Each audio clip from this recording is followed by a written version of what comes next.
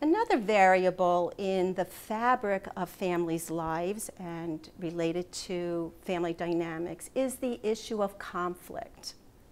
First of all, conflict is normal and healthy. It's really about what you do with the conflict that is important. And in many medical situations, family members will not always agree on what should be done, when it should be done, how it should be done.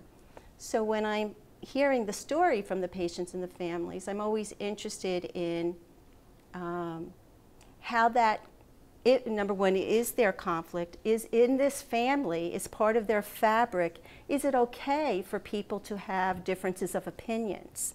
And if they have differences of opinion, is it okay to verbalize them and put it out there? Or do they have to keep it closed in and kind of suppress it? And then that can lead to other difficulties down the road.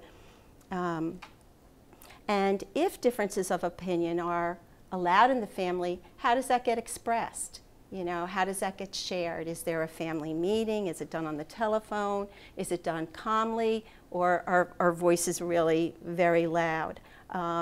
Again, I have another example. I was talking to a patient, and she actually was finishing, because she had been getting chemotherapy, and she was talking about feeling a little disappointed in her support system. On one hand, she would tell me that she has a very loving family who's there for her, and they have been bringing her for treatment.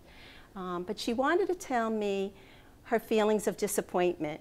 And she could say a couple of words, and then she'd say, "I'm sorry, I don't mean to be sounding mean."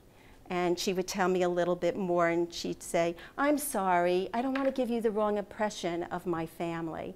And at one point, I actually said to her, "I'm getting a sense that this is really difficult for you to tell me or share with me the full picture of what's going on with you and your support systems." And she said, "Yeah, it's really hard." And I said, "I'm also wondering if in your family you weren't allowed to say anything that was not positive about somebody else." And she lit up and she said, "That's exactly what goes on in my family. You know that old saying, if you can't say something good about somebody, don't say anything at all?" And she said, "That's exactly what happens in my family. I can't tell them how scared I am. I can't tell them how challenging all this has been." I said, "What happens? They shut me off right away and they say, 'You're fine.'" You know? So in this family, and you know, this is a woman who's in her late 50s, and it was really a very important moment that she was able to realize that she has a very loving family. They have been there for her in some ways, but in other ways, they don't have any experience in hearing her talk about anything that isn't positive. So we kind of talked about how we might handle that. So that's just an example of how differences of opinions or speaking the full truth is not always acceptable in families.